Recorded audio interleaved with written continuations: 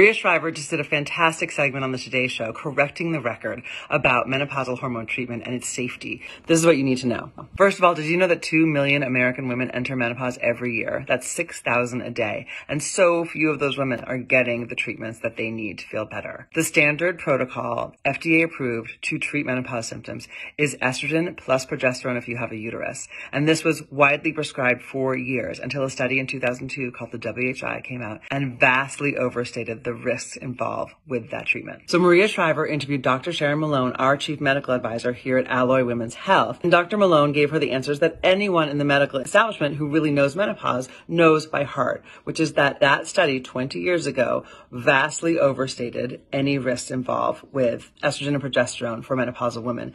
It was really overblown, didn't apply at all to women under 60. In fact, none of those risks apply to younger women. Maria Shriver then does a really great interview with the head of the NIH, really pressing her for answers on why this information hasn't been more widely disseminated, why people don't know this, and what they can do to help. She then asked Dr. Malone, what does she think the next path forward is? And Dr. Malone says, well, the NIH should do another press conference. We couldn't agree more. Just getting this information out there through press conference, through more studies, through more conversation, more articles is so crucial. It's so important and will benefit all women's health. And we at Alloy really believe that your healthcare decisions should be made from facts and not fear.